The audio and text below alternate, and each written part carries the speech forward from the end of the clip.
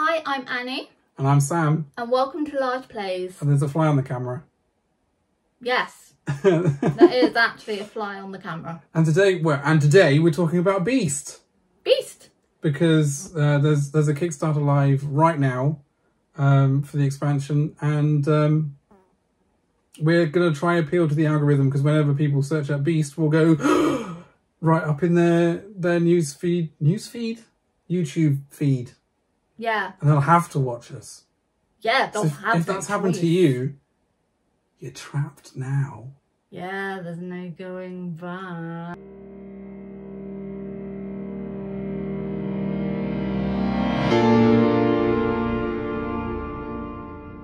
What is Beast? Beast is a one versus many game where one player will be the beast and will be secretly moving around the board trying to kill citizens, sheep, boars, and all that type of stuff. And all the other players are hunters who have to try and track them down and kill it. The beast will move with certain cards that the beast has, which will denote where which direction they're going in. And they'll place them face down on track on the board. Yeah, and then they have their own little secret board where they put a little marker on so they know where they've been and where they are to help them track where they're going. Yeah. So it's all very hush hush. Yeah. It is all very, yeah. And the wrinkle is that for the beast to be able to actually kill things, it has to reveal itself, which you probably don't want to do near the hunters, because the hunters are waiting for you to reveal yourself so they can jump and attack you, because they can't attack you unless they know where you are. Yeah, it can be a bit risk versus reward in that sense, that you get rewards for killing things, but also you don't want to reveal yourself near the hunters because they'll jump on you and they'll kill you. Yeah, they'll kill you. They'll kill you dead. The game is played across generally 3 rounds, 3 days. Yes. In the first phase is the dawn phase, where you'll go through a cycle of card drafting. Yes. So it's got this element of card drafting. Everyone's got their own unique cards that give their own asymmetric capabilities. I think you start with 3, right? I think it's 3. 3 for hunters, 4 for beasts. Yeah. But there's a pool of shared action cards that every player goes around and drafts from. Yes. And the top ability is for hunters, the bottom ability is for beasts, and it opens up this interesting way for a degree of hate drafting, because you can see what you're going to be passing along to the opponents, and you're like, yeah, do I really want that? Yeah. Sometimes you're like, the top ability isn't the best in the world, but the beast ability is so good, I do not want the beast to have it, so I will keep it. I will keep it for myself, just so to stop the beast, or in the beast case, the hunter, from having it. Yeah, I mean, I quite like drafting as a mechanic. Yeah, I don't think you do. I'm not the biggest fan of drafting games, but I don't mind games that have a drafting element. Yeah, if it's Inish is great. Oh, I love Inish. I really like Inish because of the drafting, in large part. But I'm not too keen on Bunny Kingdom because it's all drafting.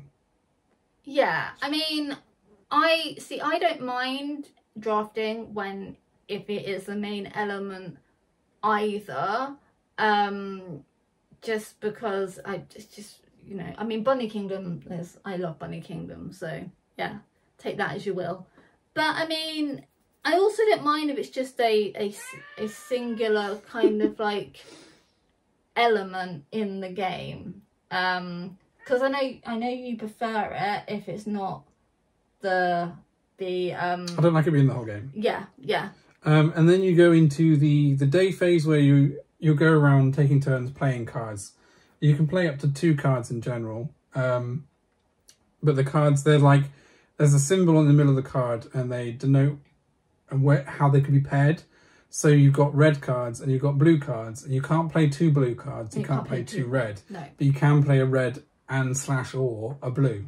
Yes. So it's about pairing up the different types of action cards you can do. There's also, the hunters also have item cards, and the beast also has talent cards. Yes. So you can end up with a really, which like one shot, one use throwaway cards. But it means that you have, there's so many tools and options available to you. Yeah, there is. The hunters have watchtowers they can place down, and they have traps they can place down. The beast has summons that they can bring onto the board and move around and get them to do stuff. During the night phase is when you basically gain your end of day rewards, because every day there's rewards at the end for achieving certain goals. Yeah, like one of them is for the hunters. If the beast hasn't killed any townsfolk or settlers or whatever, the hunters get a reward, and yours and the beasts is sometimes if you've killed so many animals, they get a reward. And it's usually in the form of oh, what's it called? Not favour. Grudges. Grudges! Yes, it's normally in the form of grudges, which are little coins. And then you can use those to upgrade in the night phase as well. Yep. And yeah, every player, both beasts and hunters, have their own little player board with their own asymmetric abilities that they can unlock by spending grudges. And then, so they upgrade and they get all these powers and abilities that they can use in later rounds. Yeah, which is always good, because I love the ability to upgrade in games, to actually be able to better your character and yourself. So yeah. The win conditions can vary a lot as well. That is very true. Because there's different contracts you can take for different player counts as well. There's like two for 2 to 3 players and 2 for 4 players, and then there's custom contracts that are on the website and stuff as well. I did not know that. Yeah. Oh, that's cool. It's like print and play kind of thing. Sort of, yeah. I have ordered a little book of them in the newest Kickstarter. Oh, did not know that. So if you're interested, I don't know why I'm plugging the Kickstarter. We're not Kickstarter coverers. We're not getting paid to do this. I don't care. No, we're backing it anyway. Do what you like. Yeah, we're backing anyway. Besides the point, anyway. Yes, anyway. Oh, also, you in the night phase, you also can heal your character. Yeah. So any damage the beast has caused that round but hasn't killed will heal back up, and any hunters that have been killed will respawn on the board. So there's no elimination. Yeah. If you get killed as a hunter, you will come straight back anyway. And if you get killed as the beast, that's the end of the game. Yeah, if you get killed as the beast, then you're screwed, basically. Yeah, that's it. That's the end. So, yeah. And it's just about, like, for the hunters is just surviving all 3 nights. Can be. Well, it depends on the scenario. Yeah, it does depend on the scenario. And there are also loads of different beasts.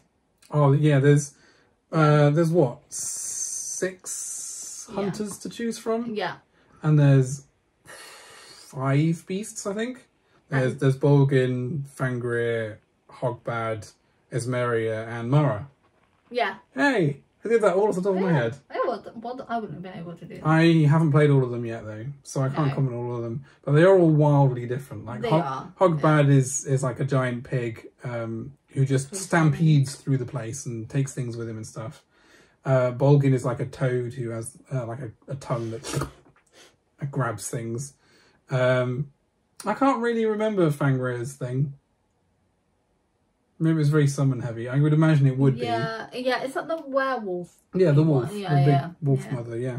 But yeah, and they're all very, very different with their abilities and their upgrades and everything as well. There's loads of replayability in this. There's multiple contracts, there's multiple beasts, there's multiple hunters. The combinations are almost endless. And there's loads of items and talents that are completely randomized. And you're never going to get through those whole decks in a single game anyway. Oh gosh, no, there's so many. But yeah, I mean, the items can be very, very clutch sometimes. There's traps, which you put down and to basically ensnare the beast when they get to a certain point on the map. Like bombs, that's always fun. There's things that do damage to the beast. Yeah. So You've got your own beast on your lap. I have got, sorry, I've got my cat. I've got our cat on my lap. and yeah, he wanted to join in the video, I think. So, yeah. What do you think about the production? Right, this is Studio Midhall's first and only game So far. And I think the production is like really, really good especially for a first time.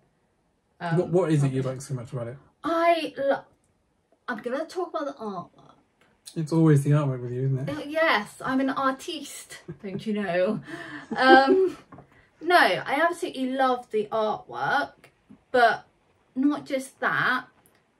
Okay, so I normally absolutely love miniatures in games. We're very miniature. We love, you know, miniatures and all that stuff.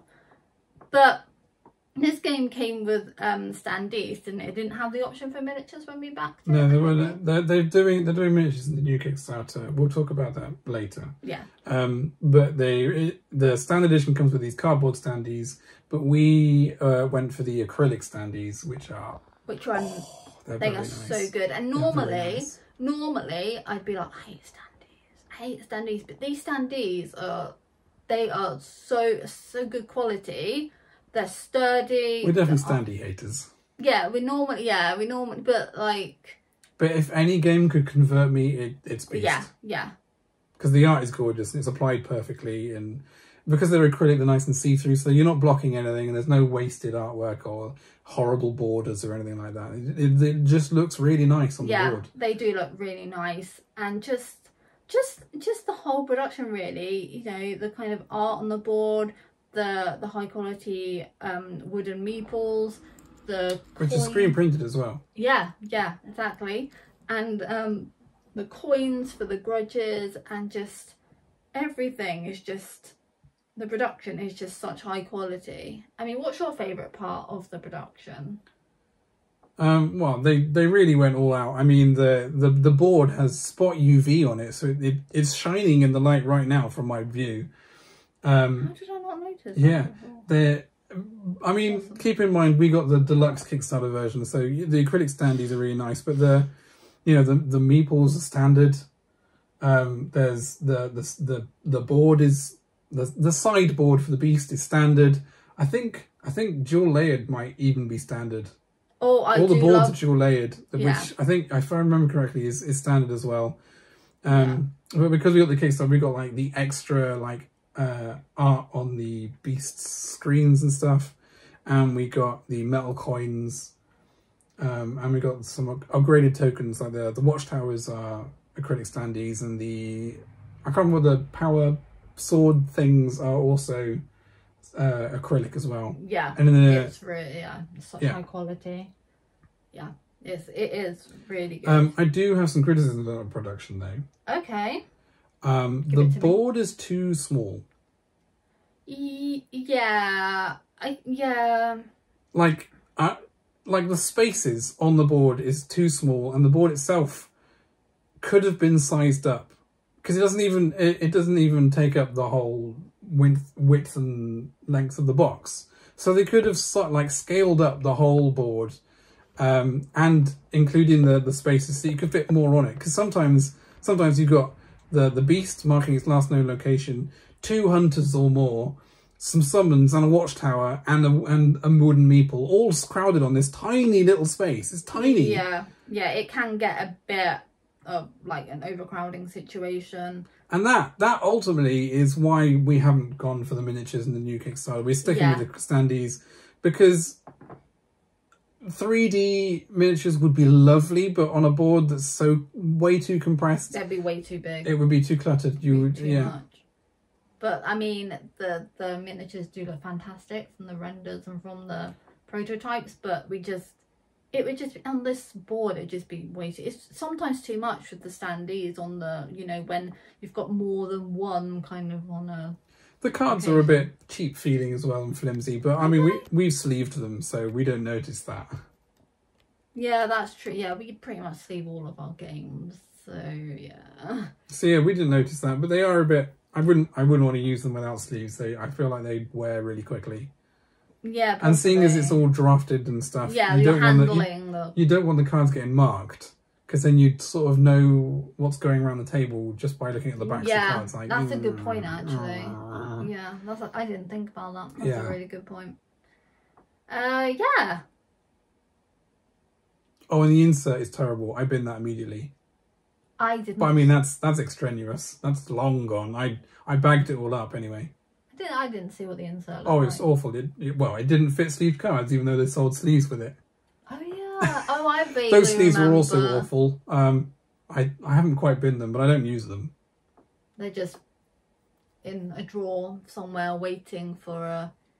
In a pouch. In a pouch. Do they have do they have the Beast artwork on them and stuff? Yeah, but that sort of got in the way of the backs of the card artwork. Yeah. Like, it didn't meld together well either. So, Well, I was going to say, it's not like you can use them for different games then. No, you can't reuse them. I wouldn't want to reuse them. They were the thin, flimsy penny sleeves type. No, ugh, gross.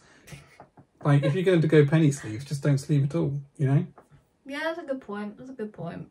Anything else you want to say about Beast? Anything you dislike about Beast? Okay, right. So, the thing I dislike about Beast, and I don't really think this is a Beast problem, I think this is a me problem. I really struggle. This is a game that can get quite thinky, for me at least. Which I think is great. Yeah. Last night we were playing, Gareth and I were the hunters and you were the Beast.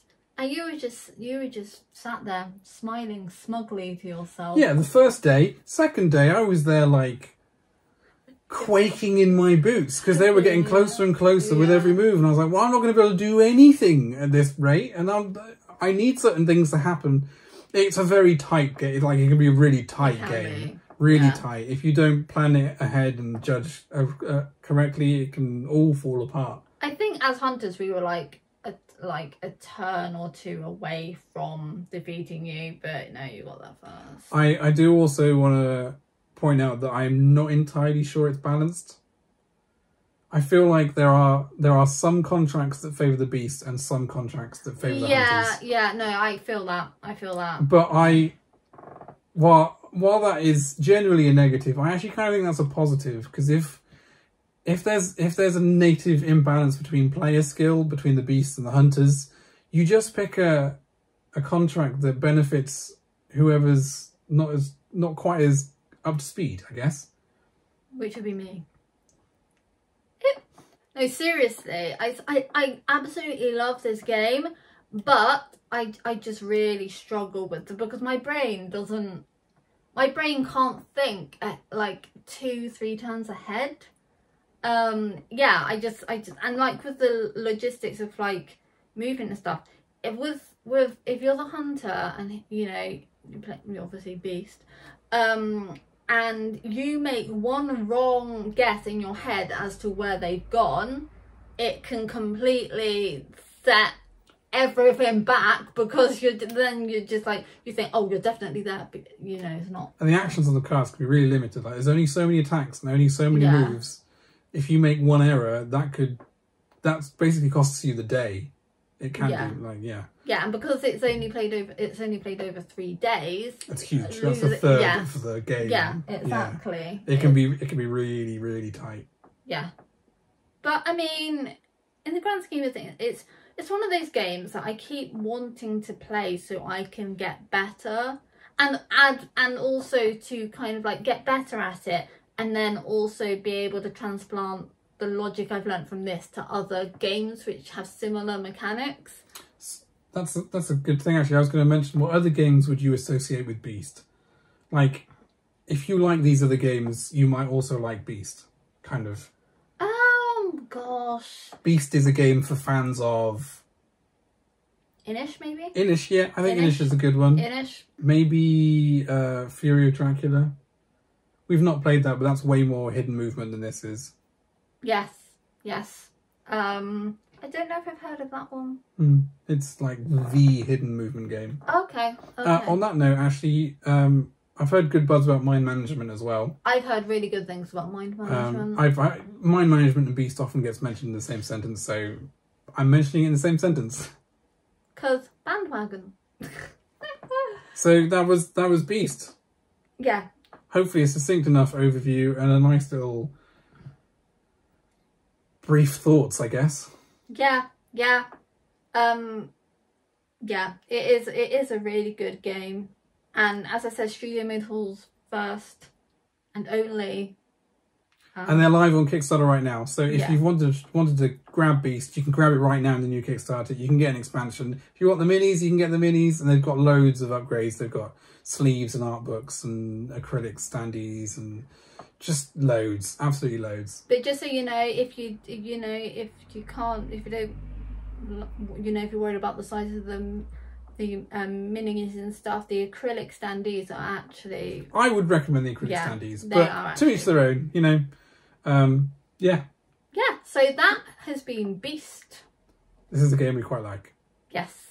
We definitely fall more positive than negative on it. Yeah, definitely. We need to... But it's not a perfect game. It's not in my top 10 or anything. No. Nowhere near.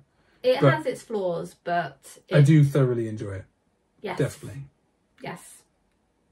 I very, very, very much. If you've played Beast, let us know what you think of Beast. Yeah. Or if you haven't played Beast, let us know if you want to or not. If has this enticed you or not? I don't know. Yeah, if you've got any questions about it. Yeah, I'll answer in the comments, obviously. As to the best of my ability. I'm not a pro or anything. Otherwise we'll just link you to the FAQ or something. Yeah. Just be like, we don't know, here you go. Anyway, thanks for watching. Yeah, we've been Large Plays. And this was Beast.